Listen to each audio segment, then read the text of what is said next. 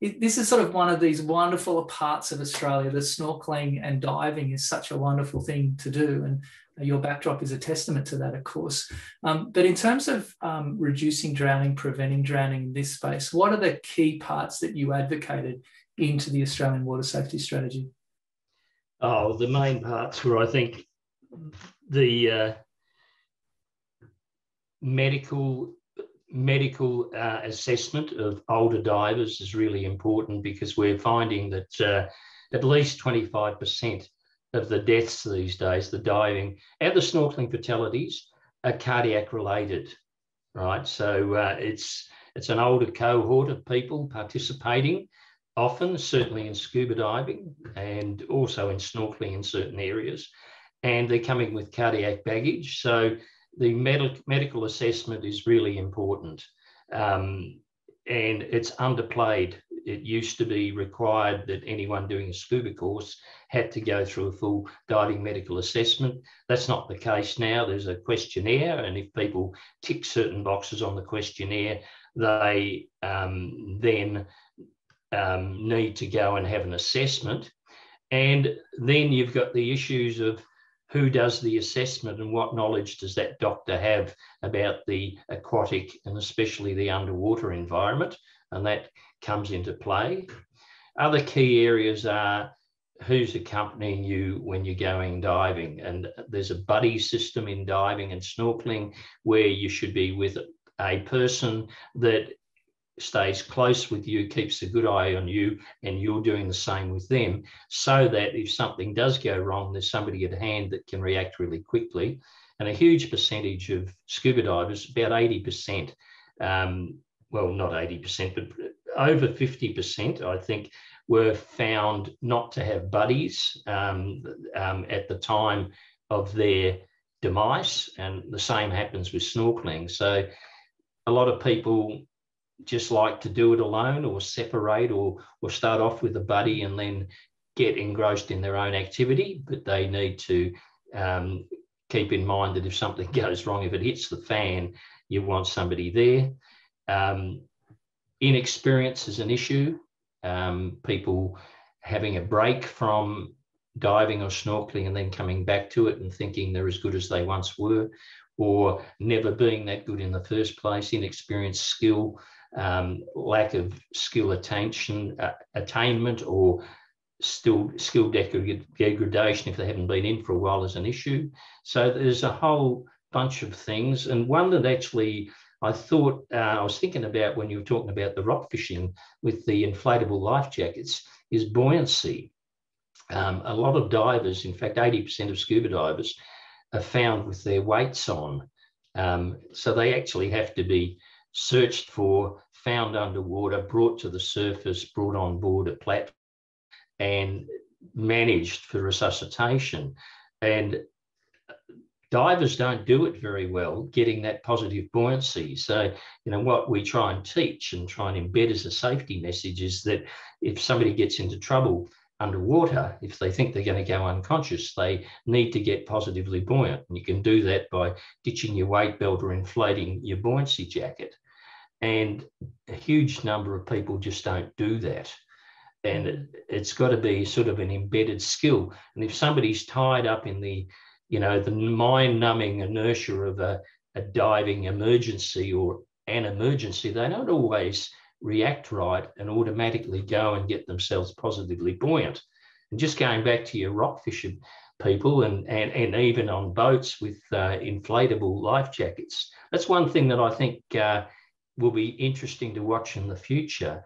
In what circumstances do people actually inflate their jackets?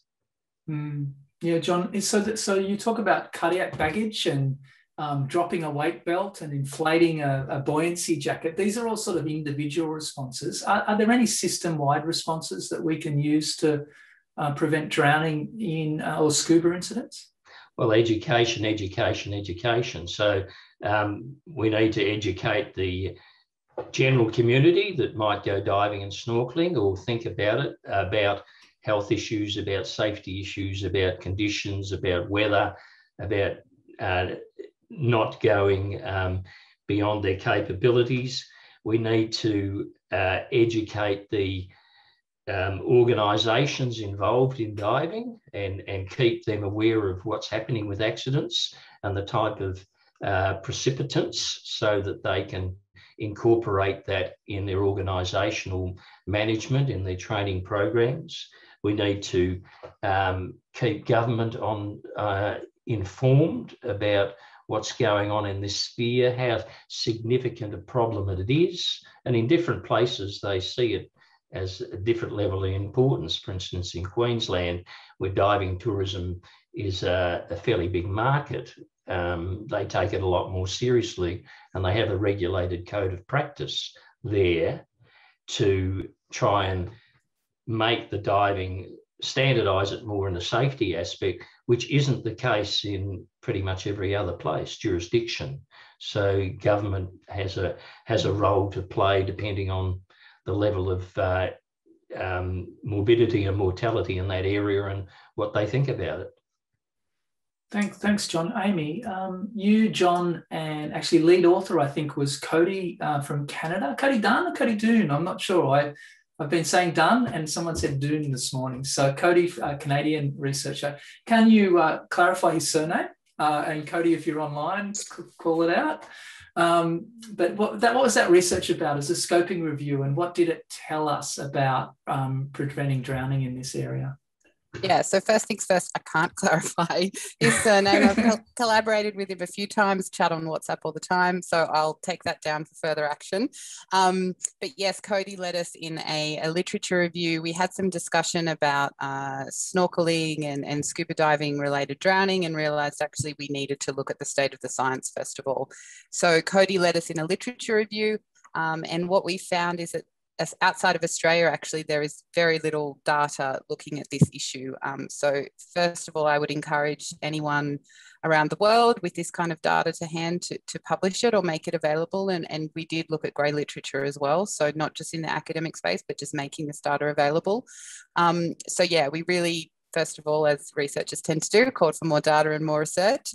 But we did make a number of recommendations, including some of the things that John has mentioned. So really some of the key things were those medical conditions, the buddy system, also touching on the tourism perspective as well. And as John has mentioned, you know, Queensland is really leading the way in that sense with codes of practice. And in talking about a systems approach, that's probably something that we could encourage other jurisdictions to improve.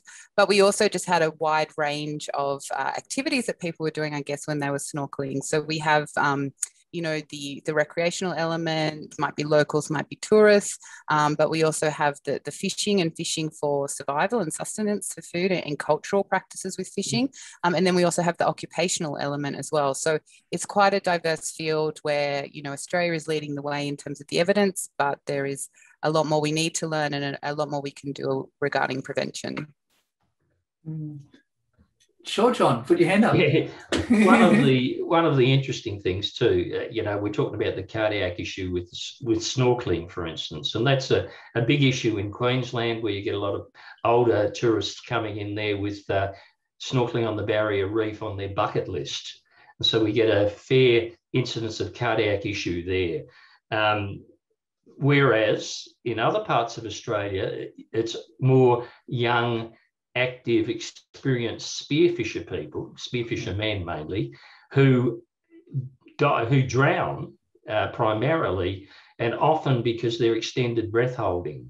So they get what I call breath holding blackout, where they're sort of extending their breath holding, going down quite deep for quite a long time, and black out before they come to the surface or shortly after surfacing. And if they don't have a very vigilant buddy there to grab them, get their head out of the water and manage them, they often drown. So that's a big issue.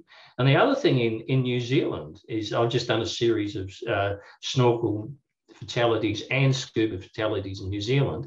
And it's a big issue there with seafood hunting, and especially in the Maori community.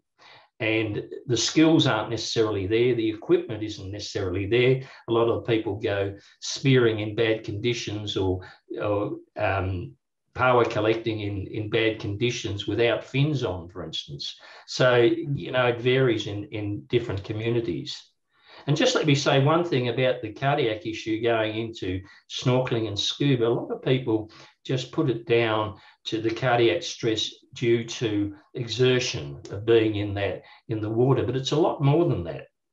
As soon as you become immersed, whether you're scuba diving, snorkeling, swimming, you get a redistribution of blood from your legs, for instance, and a fair bit from your arms into your chest. And that can be up to 700 mil. And your heart, when it pumps, has to push that away.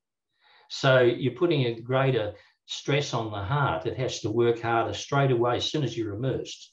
And when you add to that wearing a wetsuit, wearing other equipment, dragging it around, swimming against currents, aspirating salt water, all those are triggers for a cardiac event. So you've got a toxic mix there, a witch's brew that can potentially cause problems in a susceptible person.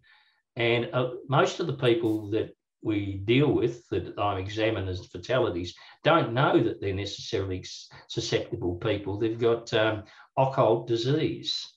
And that's, again, why we encourage people to go and get medically examined. Another topic where we could spend a good hour on, no doubt, but witch's brew has made a whole heap of people on this webinar hungry for their lunch. So we're gonna wrap the session up now. I'd like to thank you, John, for joining us, and Amy, of course, for joining us throughout the webinar.